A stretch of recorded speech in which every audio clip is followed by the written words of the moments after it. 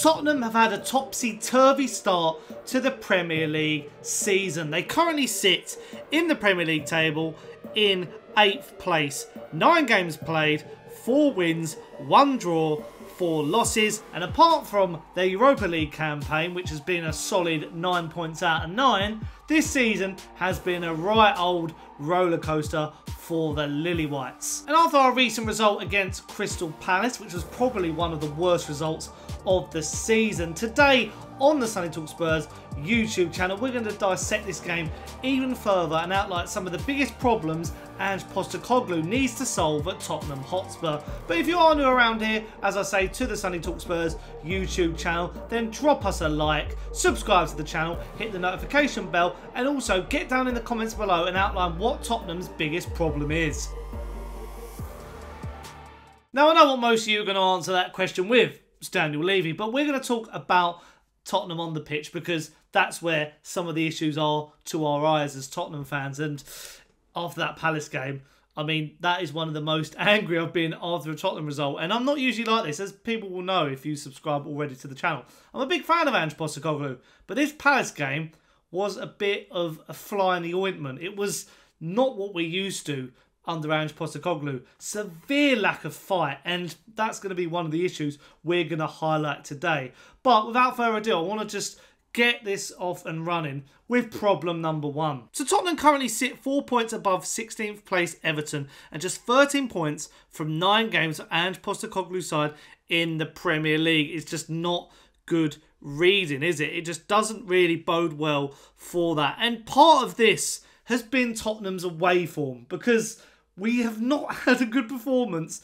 away in the Premier League, probably since we beat Aston Villa, who, funnily enough, we face next. And Tottenham's away form reads like this. The last 13 Premier League games away from home, we've drawn 3, we've won 2, we've lost 8 and collected 9 points from a possible 39. And to be a big team, or a consistent team, which is what we want to achieve first and foremost, you have to get those points away from home. It's just a given.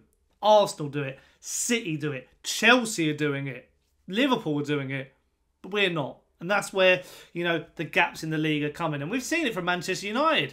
Not been good enough away from home under Erik ten Hag. So what happens? He got the chop. And that's the risk that Ange Postecoglou is going to get if he doesn't really change this away form around. I know it's a given that you think, you know, just improve away from home. But there's a mentality when we're playing away from the Tottenham Hotspur Stadium, something changes. Because we saw against West Ham at home, we went 1-0 down, but with the help of the crowd and through swashbuckling play, we ended up winning the game 4-1. But we go 1-0 down against Palace, who, you know, they've got a good fan base, they've got a good crowd.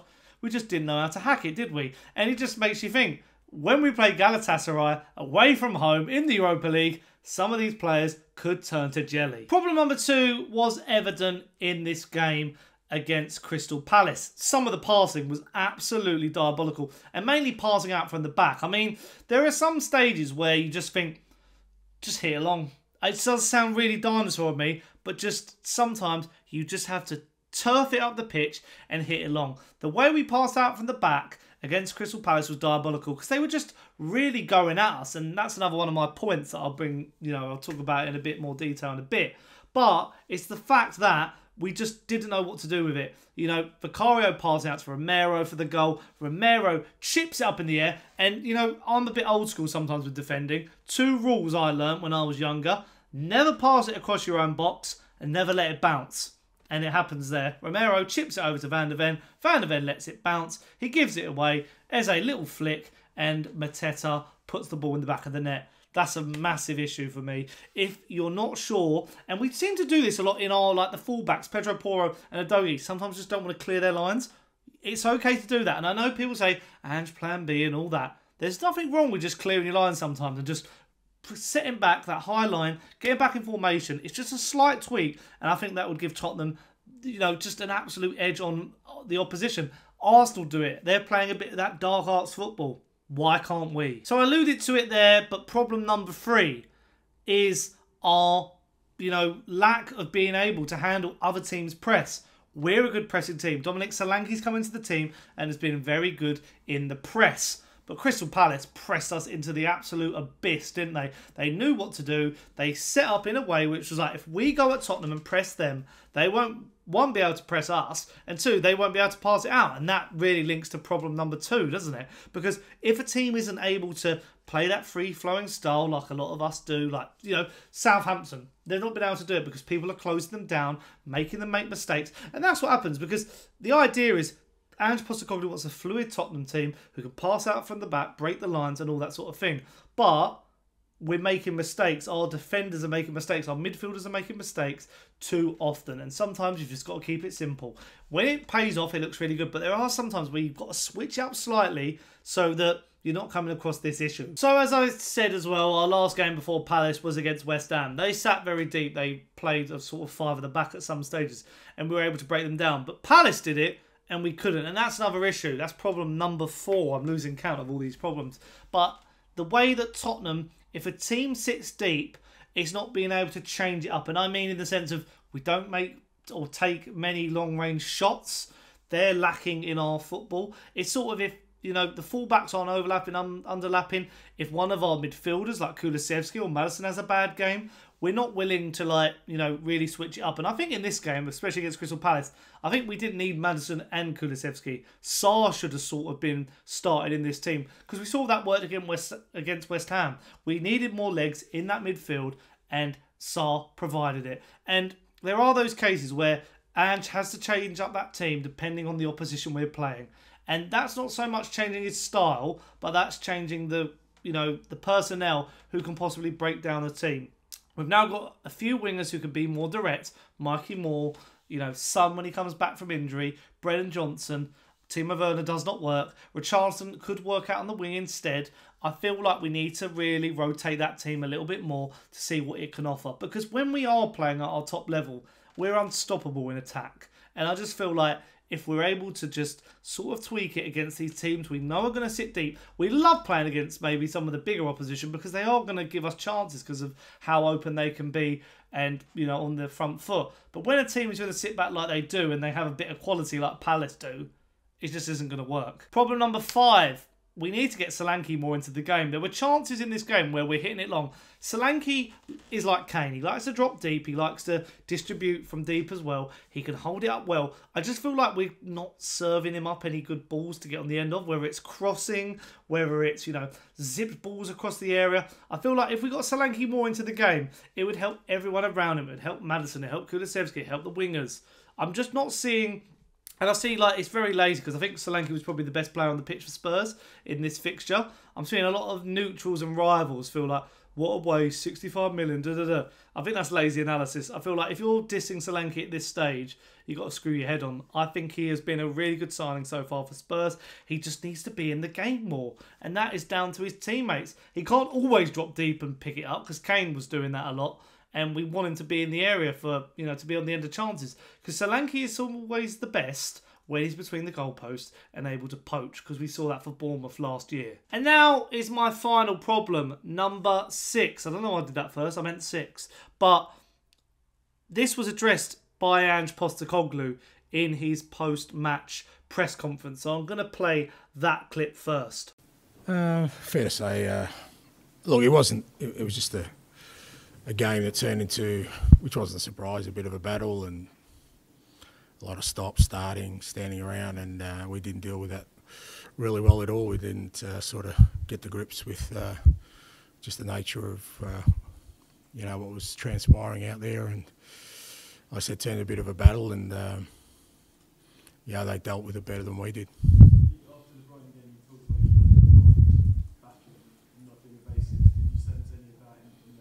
No, it was a different game. It wasn't like, it was just like I said, it was just a game where we needed to sort of stay composed, you know, not sort of, you know, fall into the trap of trying to play the game that, you know, ultimately, you know, Palace wanted to play. And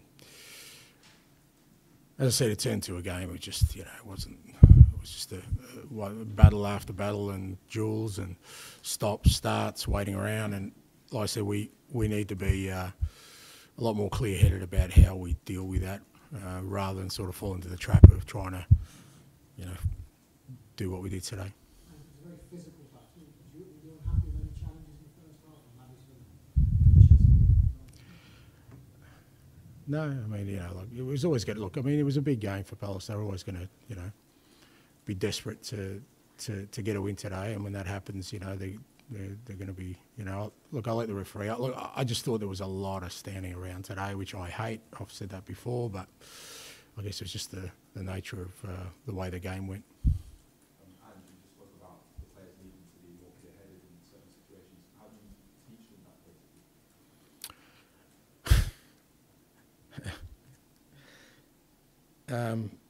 Look, it's just part of the process. The more you expose players to these kind of things, you offer them the feedback, and then you hopefully deal with it better the next time. And just physically, the players need to be up for it more to match a team like Palace out there today. Do you know if they were lacking in that? If you want to play that sort of game, but there's another way of dealing with it as well. By just, like I said, staying a bit more composed and not falling into the trap of turning into that sort of game, because... Well, no, I don't want to play them at their own game. What we try and do is get people to adjust to play to our game. Now, look, some of it is out of your control because, like I said, they're obviously, going to be pretty aggressive in their approach, and which is not a surprise. And then, how the referee deals with that, not so much in terms of the challenges, but the whole stoppages and taking their time. All that's out of our control, but I just felt when we had control of things, we could have dealt with it better. We ended up doing some silly things, giving away silly fouls and losing our composure, which just adds to that, that sort of game, and you can't just get any traction. So I just think we directed our sort of frustration in the wrong way rather than sort of dealing it with the way we should have. How did you feel like you did useful training? Yeah, well, look, I mean, it was, like I said, it wasn't really a great game for anybody out there from our perspective. But, Mikey's,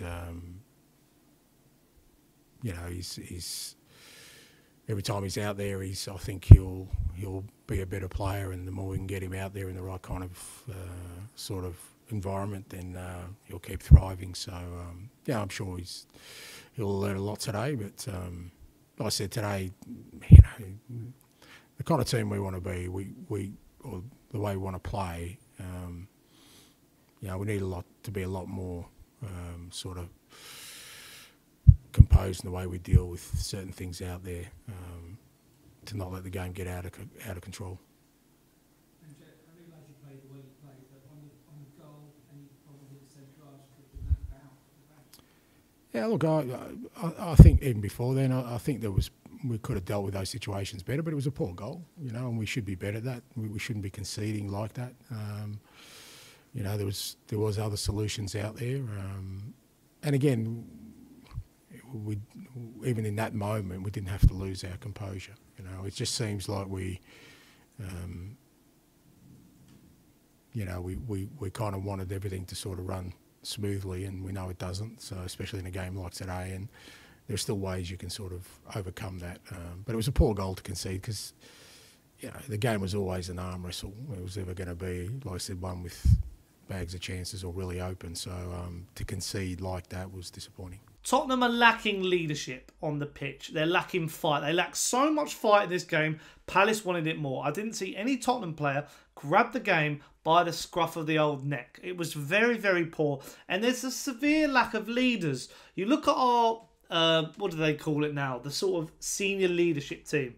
It consists of Son, who's the club captain, and then you have the vice captains of Romero and James Maddison. Are they a good enough trio? You're going to have to let me know in the comments down below. Son is amazing. He's one of the best players I've seen in a Spurs shirt. But is he a leader? Is he a captain? I'm not so sure. James Maddison, is he too emotional to be a captain? He might be a senior player, as in like older. But is he a leader? I'm not sure. Same with Romero. Romero's been very, very poor this year. I'm surprised how poor he's been. He's not really led that defence like a vice-captain, like a senior player should. So I've been very disappointed. And there's a lot of Tottenham fans who are talking similar chat to what I am You know, there's some fans who are more emotional and negative about the team, but like this caller on TalkSport, just outlining a lot of issues that are going on in the club currently. Let's go back to the phone lines then, and due to the request from 605, we said we hadn't spoken about Spurs' defeat. I've got a Spurs fan. Oh. Rob, who's a Spurs fan, he's joins us on the show. Evening, Rob. Hello, mate, you alright? Well, probably as frustrated and annoyed as you, mate. Spurs there, just to ruin your weekend. I've had a great weekend, and it comes 2 o'clock Sunday afternoon. Hey, Spurs are here, just to ruin it for us. Yeah. Standard weekend for me, mate, to be fair. It's been like that since I was probably in my early teens in 2008, so... Exactly. Today, though, it was probably one of the worst performances of the season, alongside our performance against Coventry in the Cup, which I thought was rubbish. What went wrong? Mate, to be honest, I'm a little bit baffled as how to feel as a Spurs fan. I mean, I could say I'm used to disappointment, so it doesn't really ruin the weekend for me. I think the worst thing for me is a lot of people, we have the discussion, I'm quite active on Twitter as well, and there's many people, you get the Ange haters on a regular basis talking about the open play system. I think the more frustrating thing for me was the fact that in the Europa League, the squad that we actually selected, I think the first team player in that squad on the day was Bentancur, in terms of the starting lineup. So naturally for me, in the middle of the week, I was feeling that it was good that we got rest of the players. Ange likes to speak about us being one of the fittest teams in the league. Then we go away to Crystal Palace, and then we put in a performance like that, considering a lot of our first teamers actually haven't been rested throughout midweek. So I'm a little bit baffled as to how to feel, whether it's the blame is on the manager currently, or whether it's on the squad. I saw Vicario come out at full time and he put his hands up, but then we do also, looking back at the replays, I know it was offside, but he also did make a mistake for the ball to go under him. Yeah. For the goal that actually eventually went in. So I'm a little bit torn as a Spurs fan, to be honest. I can't really put my finger on it, in all honesty. Yeah, so. I don't know how to feel about it. You're right, because I looked at that starting lineup, seen Mikey Moore was there, and I was like, brilliant. He deserved to play. I was really excited to see him play. I just think that, as I said to Pards earlier on, I just think if people play, a high press against us and they put us under pressure and they make us make mistakes, which we were vulnerable to, and we can't get out and play our football, I just think it nullifies us. Yeah, 100%. I think the same situation with Brighton. Same situation. The first half, they let us run riot, and as soon as they didn't let us press, we lost. Yeah. I went on Twitter right after we lost the game, and there was a lot of people blaming Ange directly for the loss. But then I thought to myself, 1 second, Destiny Udogie, I think he was at fault for probably 2 of the goals, and I'm never normally one of these people to bash players, sit there and slate an individual player or the team itself. I don't want to. But, for the last couple of weeks, a lot of people have been calling for Mikey Moore to start. A lot of fans are getting on the bandwagon and saying, look, he's been putting in good shifts in the Europa League and a few segments here and there across a couple of seasons. But it's hard because then a lot of, once again, after the 90 minutes had ended, people said, Mikey Moore, he didn't have a great performance. But then I was thinking, 1 second, the whole of the 90 minutes was shocking. Romero's been poor. Van de Ven's clearance for the goal was dreadful. Vicario at points, it's not commanding enough. It's once again, it's the same Spurs performance, mate. You get your hopes up, you go on a decent streak, and then it ends up in disappointment. And I think unless there's just players in the team like Kulusevski didn't perform during the week. And he's been so good for me going into that game today. He's been probably our best player this season, and he was just nullified today. But you're gonna have to let me know in the comments down below, what do you think is the biggest issue at Tottenham Hotspur? I've outlined a few there. Is there something different? As I say, let me know. Comments down below. And if you like the video, I know it's a bit of one of those ones where it's constructive criticism, because I'm still positive. I'm still happy with Ange Postecoglou at Spurs. I want him to stay. I want him to build something. But there's always room for improvement. We've seen it with Arteta. He got slated, and look at him now in title races year in, year out. But yeah, let me know what you think in the comments down below. If you have enjoyed, leave a like, subscribe, hit the notification bell, and until next time, which will be a video reaction to the Manchester City result, God help us, I'll see you guys then. Ciao.